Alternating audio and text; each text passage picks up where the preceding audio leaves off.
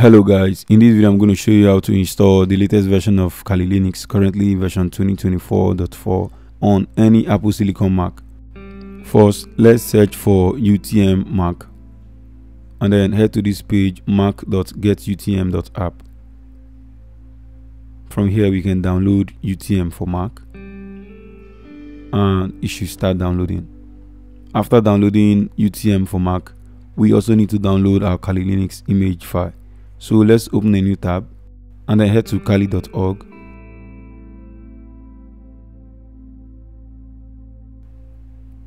Now click on the download button and right here we can click on installer images. Now you can see installer image for Intel and Apple Silicon Mac. So select installer image for Apple Silicon ARM64 and then click on the recommended installer to download. After downloading both Kali Linux and UTM, we can then close our browser and then open our download folder. So here we go. This is our UTM and this is Kali Linux installer file. Now let's install UTM by double clicking on it. Drag UTM and drop it in applications. Now we can close this window. Also eject UTM from your desktop. And we can now run it from our launcher. So let's search for UTM and here we go. Let's open it. Open. First, we're going to create a new virtual machine by clicking on the plus icon. So let's create and we're going to select virtualize, which is faster, and we're going to use it to run our native ARM64 image file instead of using the emulate option where we can run x86 64-bit images. Now let's select Linux as the operating system. Let's browse our image file right there under boot ISO and select Kali Linux installer ARM64 file. Open. Now continue. Here you can set your memory, which is your RAM, and you can also set the CPU cores as well. I'm going to use 4 cores since I have 16 on this Mac. And then we can continue. Here is the storage. You can set it to whatever you want. For this, I'm going to give it around 40 gig, which should be enough. Now you shouldn't give more than 40% of your PC resources to your virtual machine. Continue. Here you can set a name for your virtual machine. I'm just going to call this Kali Linux 2024.4. Save. Now before we run our machine, we have to make a few changes. So right click on your machine and edit. So you can see the details of our machine. Under system, you can see the architecture and everything else. From here you can change the cores or the RAM as well.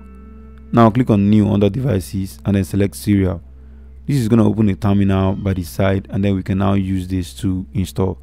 So let's save that and then run.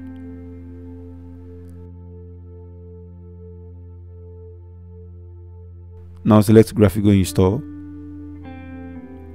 Now you should have a display issue where it shows just a blank black screen, but with the serial we added, it is going to show a terminal by the side where we can run the installation.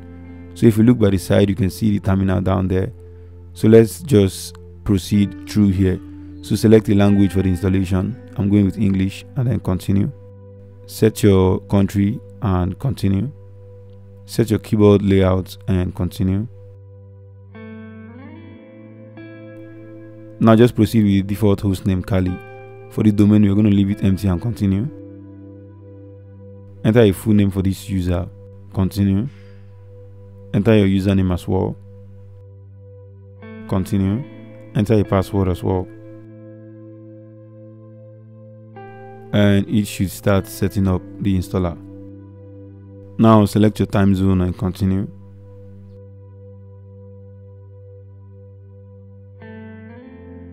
We're going to go with guided partitioning, which is going to use the entire allocated storage. And then we're going to select our storage, which is visible there. Continue. All files in one partition. Continue with that. Finish partitioning and write changes to disk. Continue. Select yes to enable and write changes to disk.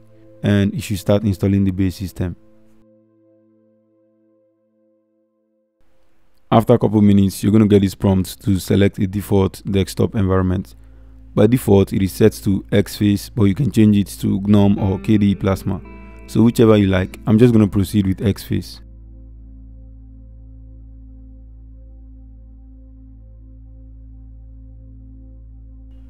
The installation is complete. Now click on continue to reboot.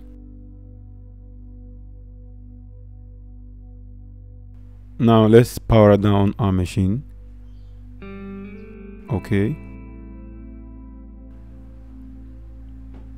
Close this. Now if you scroll down, you can see under CD/DVD, let's eject our ISO, so clear. Now we can boot directly to our machine without the installer ISO. Now enter your username and password and then log in. So basically, this is how to install the latest version of Kali Linux version 2024.4 on your Apple Silicon Mac. If this video was helpful, kindly hit the subscribe button and turn on your post notification. Thank you for watching, and I will see you on the next one.